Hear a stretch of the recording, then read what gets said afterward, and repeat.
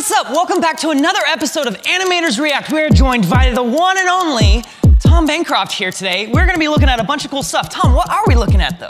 Well, we're gonna go back and we're gonna learn about the old school today and how it's affect the new school. I like school. Weird.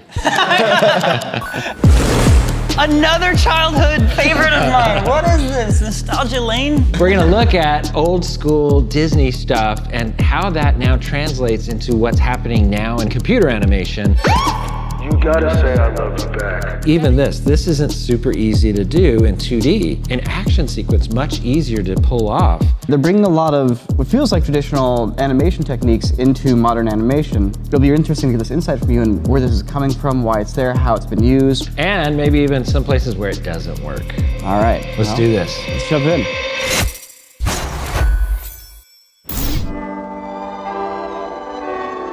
So this is the old mill. 1937. That was a few years ago. It dates us, doesn't it? I was born 1938, just after this. But anyway, but really what's groundbreaking in this film is it's the first use of the multi-plane camera. I was wondering, I saw that parallax going by, that little leaf that was moving faster than the background.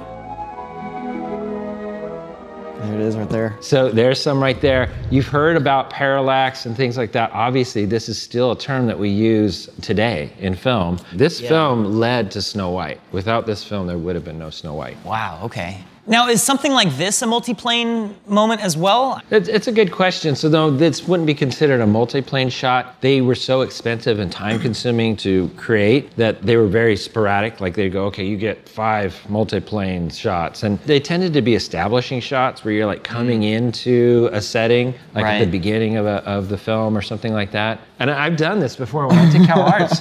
We had the old Platinum that Disney had donated to Cal Arts, and it was from Dumbo, was the rumor that Dumbo was shot on it. There'd be a peg strip down here. You'd put on all your cells, the background first, of course, and then the camera's up there shooting down. And it's just this big glass thing with hinges, and you'd shut it down, and then you hit click. Do that one, friend?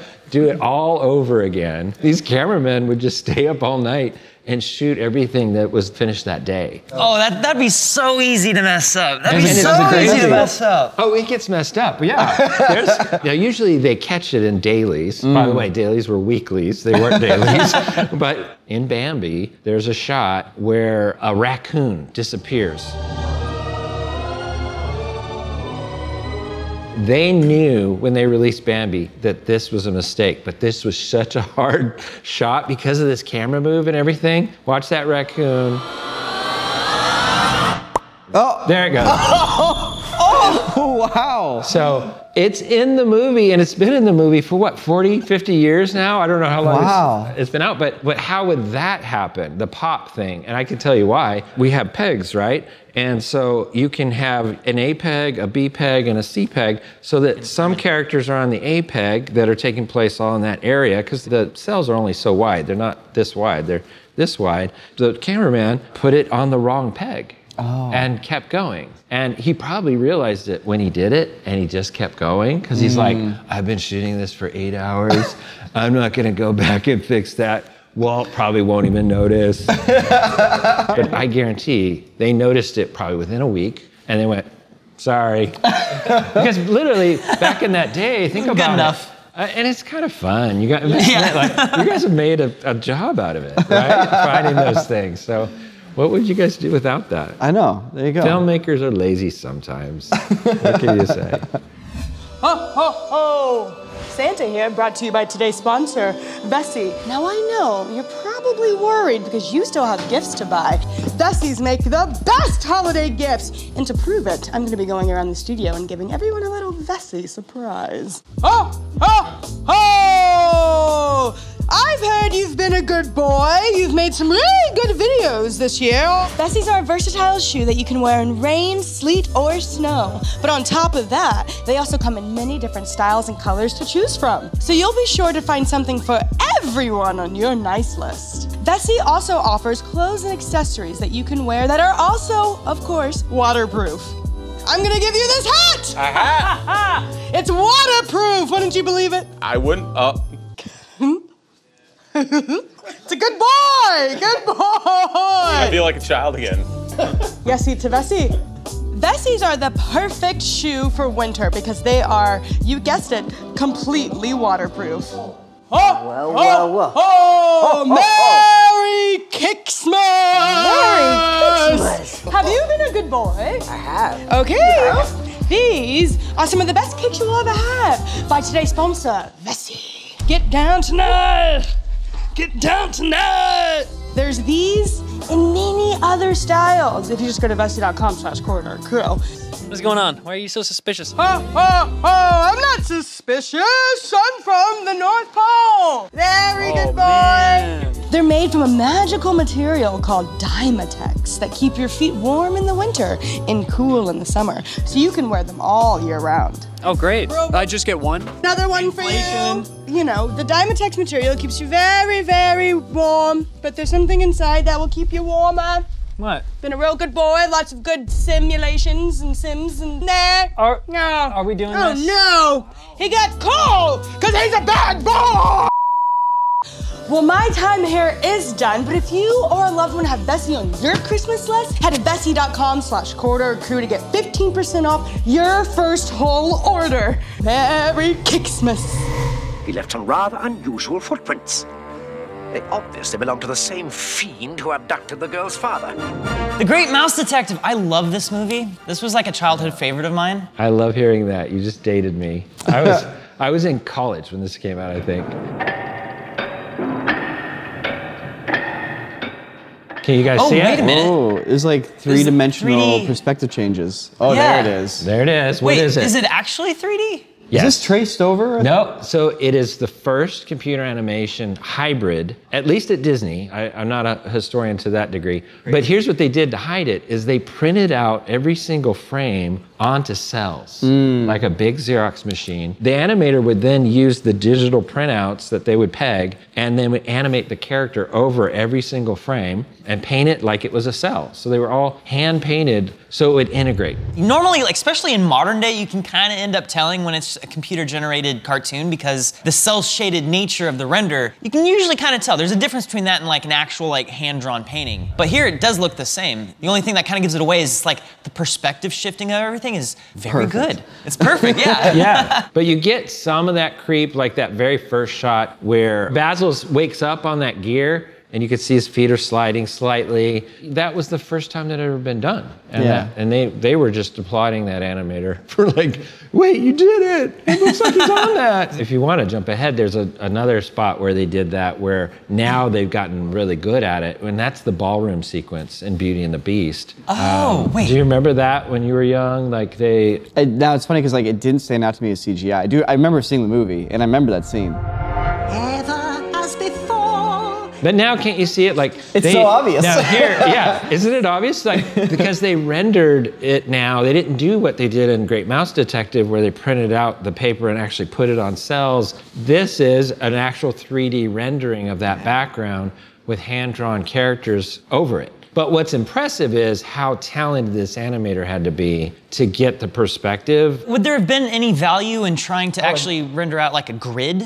Yeah, and that would have been in the CG that he had. So basically, again, they printed out every frame of the CG animation that was done, low poly, and so he could animate to every single frame, but he still had to draw it right and get the perspective change. And then while they're moving in circles, but while they're looking at each other and acting, and I can't tell you how hard it is to do, it's masterwork right here. So shout out to James Baxter. This is one of the modern day best animators in the world, one of the top 10 probably, and he animated both Belle and Beast in this 3 or 4 shots. The opening shot of Rescuers is pretty cool. Rescuers Down Under? Rescuers Down Another Under. childhood favorite of mine. What is this, Nostalgia Lane?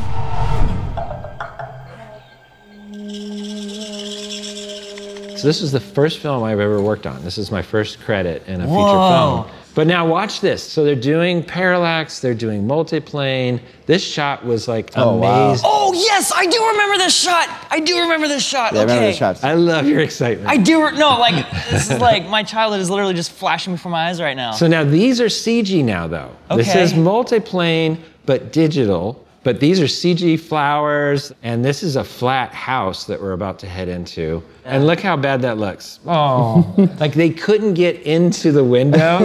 We went into black, and then they cross-dissolved. Like even that stick, like that goes out of focus. That stick should fly out of camera as we move forwards, but they ease out of it. Yeah, you're right. Oh, I never thought about that. Yeah. What? But it's time That with was the a good title. catch. But like watch how the title eases in with it, so it gives this feeling that we're like starting to fly, right? Right. I remember this was like very early in the film and one of the last shots done at the same time. I know!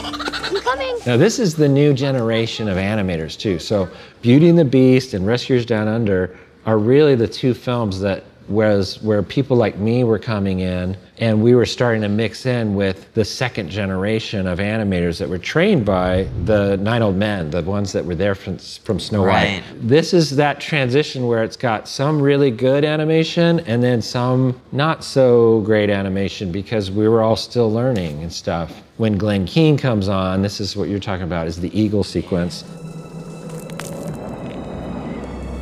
Dude, this kid's just free soloing this cliff. I know. Dude, Alex Honnold right here.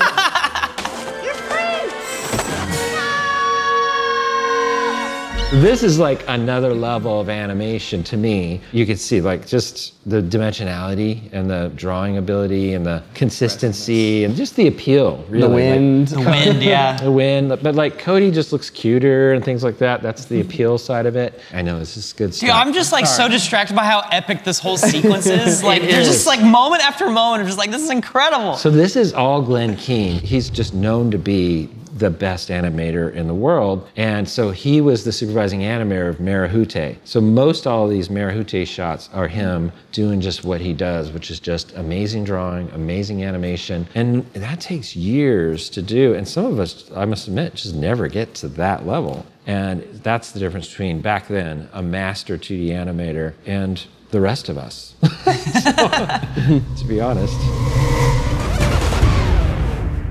All right, let's do this one last time. These newer films that have been coming out are starting to bring a lot of these traditional animation elements. I'm curious, you know, with your eye, what stands out to you and like what kind of like elements, techniques, lineage, like things you could point out to us that pops in these films. So with CG animation and why it's taken off, maybe even, well, it has gone further. It killed 2D animation, let's be honest.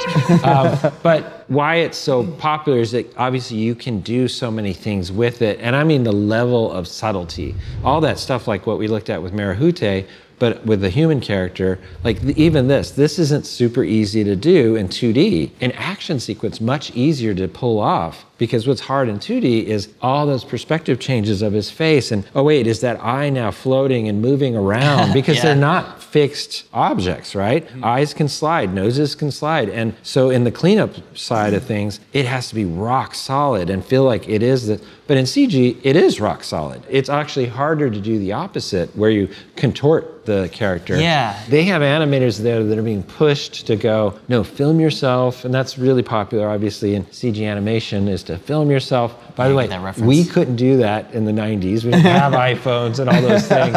So let me just pull out my pocket film camera. Right. We were like literally using mirrors and like making faces in mirrors. This generation is going, oh wait, we want these characters to be believable, and so therefore we have to look at life. But they're also then throwing an appeal. Where do you think you're going? He's on a bagel! All right, time to swing, just like I taught you. Okay, now let's talk about the one thing that I don't agree with in Spider-Verse. Oh, okay. I'm gonna get in trouble. All right, heck yeah.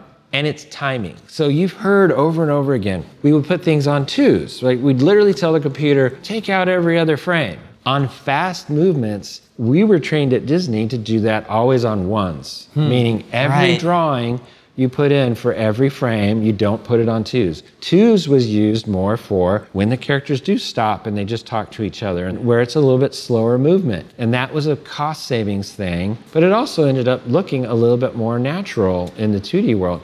On action scenes, it should all just be on ones, is my opinion. That'll give you that fluidity where your eye can kind of keep up with what's going on. To me, this gets too jerky because they're applying twos or whatever kind of throughout the whole film, a little bit more blanket than they should.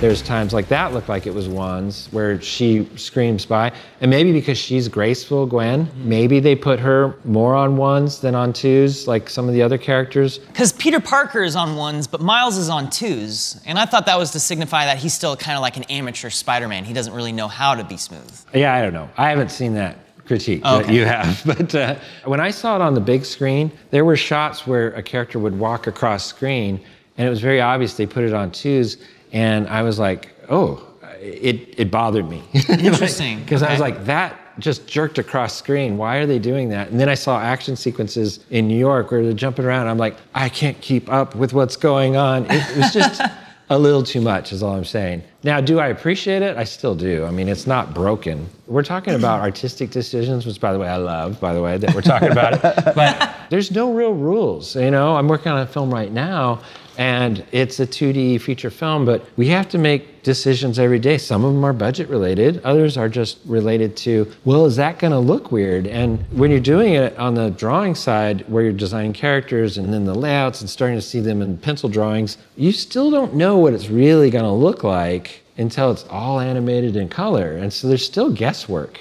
But I love these movies. I love them. So you're a producer of a film coming out called Pencils vs. Pixels, right? Yeah, it's my first live action documentary. I'm really proud of it. So it chronicles the change, this evolution that happened where we went from traditional animation in the 90s to CG animation. Yeah, I mean, I started at Disney, like we said before, on Rescuers Down Under. And really that jump, you could say, started a little bit with Little Mermaid and then Beauty and the Beast. It was just growing and growing. Of course, once Lion King came out, that's when the floodgates opened. It was our first billion-dollar film. And all the studios wanted to have 2D animation units and creating 2D animated feature films. Literally within a few years, computer animation came along. It started with Toy Story, of course, being the first CG feature film, and it just did so well. But really, it was Shrek that closed the door. Shrek made so much money. They went, oh, they just want CG. This doesn't even look that great. And everybody loves it, and they're pouring money into it. Okay, 2D's gone, go. It's a story that I felt needed to be told. We made this film and we're very proud of it, that it gets that story out from not the business people, but from the artists themselves. Now, I know you're a producer on this, but are you in this at all? Are you interviewed? Yeah, I'm in it. There I am. I look so bald. I guess it's true. Now, I do have a twin brother, Tony. He's in it also, so it's gonna feel like I'm in there a lot. But I'm not actually. That's not me. That's not me. That was Tyler. He's showing a little too much chest.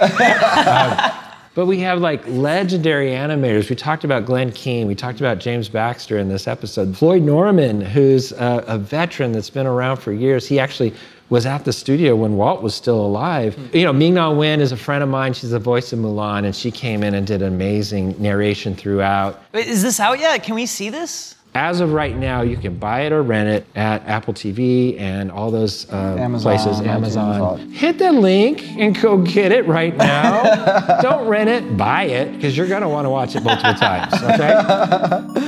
Thank you. Boom. Man, I like this school session, but if you're to come back, what can we talk about next time? I don't know, but I'd love to hear in the comments. Everybody, let us know what we should talk about next time. This is great. I really enjoyed this. I have so much fun every time, guys. Yeah, every time. All right, I'm gonna go watch The Rescuers Down Under now. And Pencils vs. Pixels. Oh, that one too, yes. Yeah. Episodes every weekend. Consider subscribing.